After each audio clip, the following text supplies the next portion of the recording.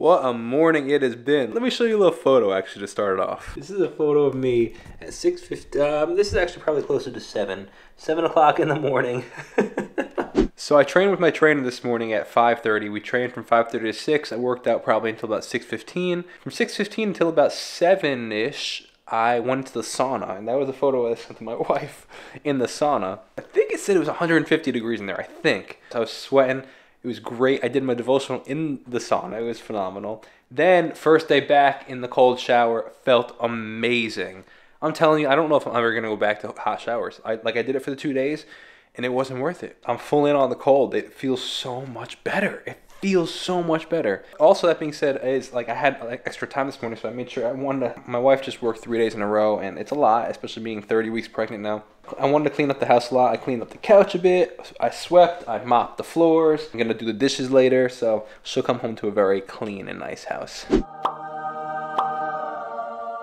So I still got my box of Joe from rehearsal on Friday, so I've been drinking it slowly.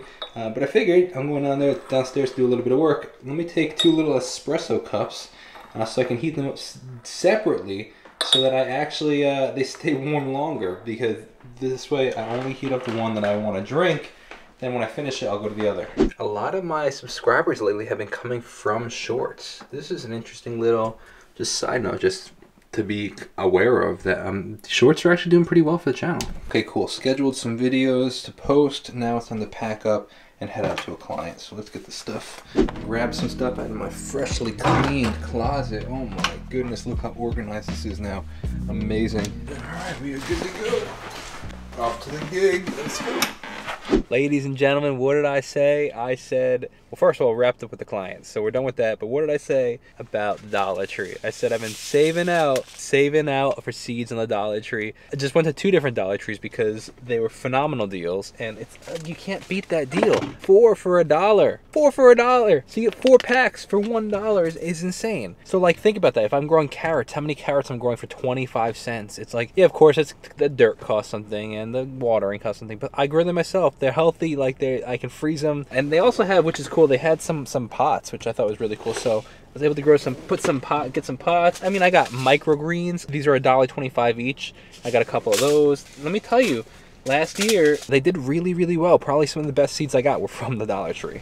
So, you know me, trying to keep things positive in life. Let me tell you a little quick mini miracle. Mini miracle is the fact that it only took me about 30 minutes to gather all of my documents for my taxes this year, which, if you know me, if you watch the vlog, you know how much I hate administrative stuff like that. I guess this year would be, the 3rd year of vlogging around tax time, which is crazy. We're coming out on 1,000 vlogs. How crazy is that?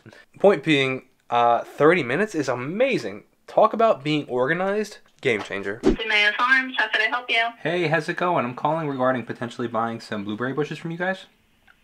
Okay, have you called before? I have not. This is the first time. I'm buying some blueberry bushes with a friend of mine. We're going to give that friend a call because we have an interesting dilemma, and you'll hear about it in 2 seconds. Let me just call him really quick. I wanted to talk blueberries. So we have 2 options essentially. We have the 3 years, or the 2 years like you were talking about. It's $12 in shipping per plant, which is crazy. So for 12 of them, it comes to $3.25. So I am currently in the studio working on a new track with Brad Steele, and it's a little bit too 1970s pop rock for me. It kind of feels like a little bit too much like Simon and Garfunkel, and I was really kind of going for this pop punk kind of vibe, All Time Low, Boys Like Girls, 2000s pop punk rock kind of thing. So what I've been doing is I've been pulling up what I want it to sound like, and I've literally just been studying what listening, really listening. Okay, what do the guitars sound like? What do the drums sound like? What are the riffs, the chords, what are they doing? So I can kind of emulate that sound, because that's the kind of vibe I want to go for. It's called using reference tracks. You use reference tracks when you're mixing, you use reference tracks in general, for music, so that's exactly what I'm doing. So I'm gonna get back to that. Alright, so this is kind of what it turns into, so let's take a listen.